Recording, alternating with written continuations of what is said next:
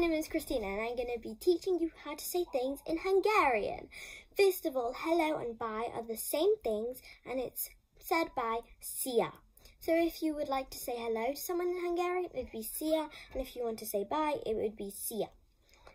Next, I will be teaching you how to say animals. So first of all, we will be saying how to say dog, and that is kutya. Dog in Hungarian is kutya. Next, I will be teaching you how to say cat. Cat is cica. In Hungarian, cat is cica. So, as we've said that, we could do some other different words, like talking, if you would talk. So you could say, how are you today? And if you said, how are you today in Hungarian, that would be, hogy vagy mama. So in Hungarian, if you would like to say, how are you today, it would be, hogy vagy mama. Next of all, we will be saying more naturey stuff, like flower, as in a flower in nature, would be virág. In Hungarian, a flower in nature is virág. And now I will be teaching you how to say yes in Hungarian. Yes in Hungarian is igen. So yes in Hungarian is igen. Now I will be saying how to say no in Hungarian, and that is nem. So in Hungarian, no is nem. So after that, now we will be saying maybe some different things, more random. So like if you want to say and, it's not so random though, but it would be meg. So if you want to say and in Hungarian, it would be meg.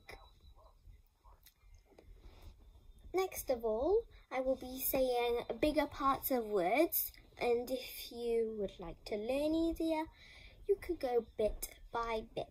So it would be, let's see here, we could do, hello, how are you today? We have already said some other things of this, and we have already said all of this, just not in one. So it's szia, hogy vagy mama. That is how to say hello, how are you today? Next we will be saying more animals, and let's say bunny. Bunny is nyusi in Hungarian. Nyusi is bunny in Hungarian. We can now say in Hungarian elephant. It's pretty easy. It's almost like English. It's elephant. So it's just got a little bit of like a different accenty way. So it's elephant. Next we will be saying some other things like animals again. We could be saying pig. Pig is malac in Hungarian. So if you wanted to say pig, it would be malac. Now we can say more words. So like, as we know, hello is szia, including bye is szia too. We could be saying different other things, like I could be saying how to do other things, like if you wanted to run, or if you wanted to bounce, or if you wanted to do other things, I could say them, but maybe not for now, and we could maybe stick with some animals. So let's say gorilla, because that's another easy one. It's gorilla. including orangutan.